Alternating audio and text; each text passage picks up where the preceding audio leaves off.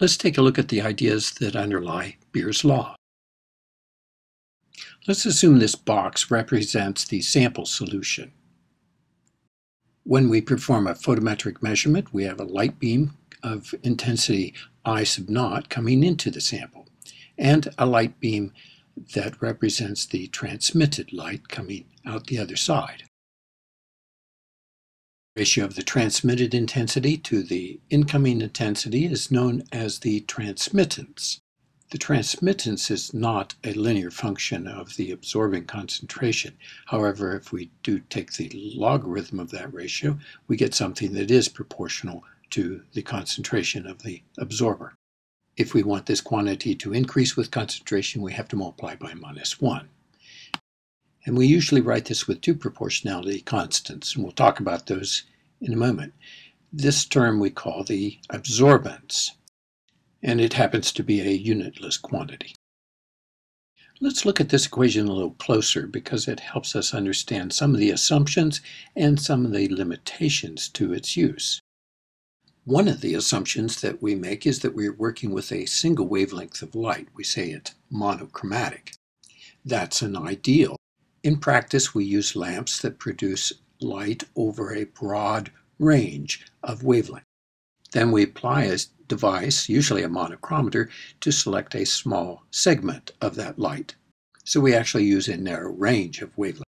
And so we refer to this as the band pass, and it has a finite band width. Our assumption that we have monochromatic light is an ideal. It will be convenient for us to think of the particle nature of light, and then we can define the intensity in terms of the number of photons per second that are passing through our sample. Let's consider a beam of light of intensity I as it strikes an ultra-thin slice of our sample solution. Let's imagine that that slice is only one molecule thick. Some of the photons in the beam are intercepted by absorbers. So the intensity of the light being transmitted is equal to the light going in minus a tiny amount. We'll represent the area illuminated with this script A. And that will have units in square centimeters. Now let's think about the absorbing molecules in this thin section. We might imagine for each of those molecules there's a zone in space surrounding that molecule within which a photon can be captured. So if we're outside that region, the photon is not absorbed. And if a photon enters that zone, it is successfully captured or absorbed. Let's use an A of this type to represent the effective cross-sectional area of the capture zone. We note that this A is a fixed property of the molecule and the wavelength that we're using.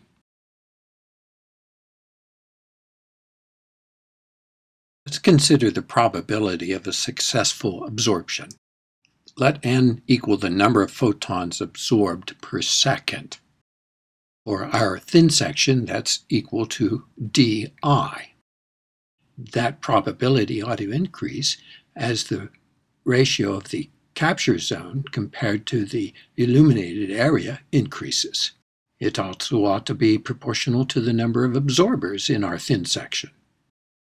And of course, the more photons we throw at this thin section, there ought to be more photons that are captured. We put a negative sign in here to indicate that it's a decrease.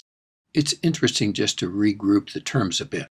Putting the number of absorber molecules over the illuminated area makes us think about a concentration.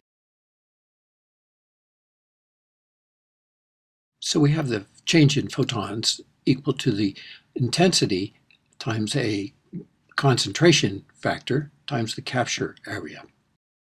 But we're not used to working with molecules per square centimeter. We'd prefer to use something like moles per liter. Well, how can we convert that to moles per liter? Well, if we multiplied the denominator by the thickness of this thin section, that would give us cubic centimeters, a volume unit. And we can convert cubic centimeters to liters by multiplying by 10 to the minus 3. And we can convert from molecules to moles by dividing by Avogadro's number. In other words, N over A divided by dx 10 to the minus third, and Avogadro's number will give us units of moles per liter, which is a concentration we're more comfortable with. So if we rearrange this to solve for N over A, we can see what we need to substitute in our original expression.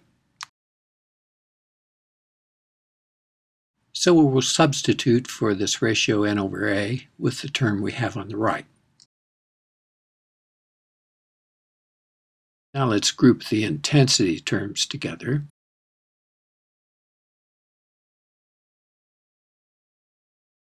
And as you probably anticipated, we'll integrate this. On the right-hand side, we'll integrate from 0 to the path length B. And on the left-hand side, we'll integrate from the incident intensity I sub naught to the transmitted intensity I sub t. When you do that, the left-hand side becomes the log of the ratio of the intensity transmitted over the intensity going into the system. The right-hand side just becomes A times 6.022, 10 to the 20th, times the concentration times the path length B.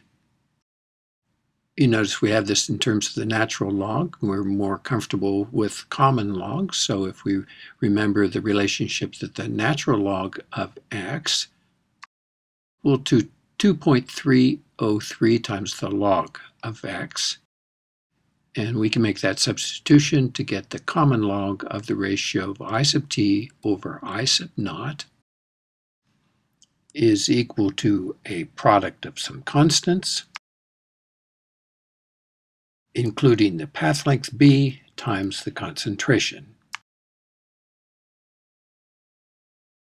Recall that A is a fixed property of the molecule and the wavelength, and so all of this group here is a constant.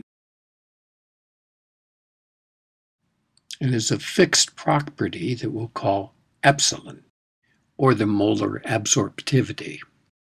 So we have the log of the intensity ratio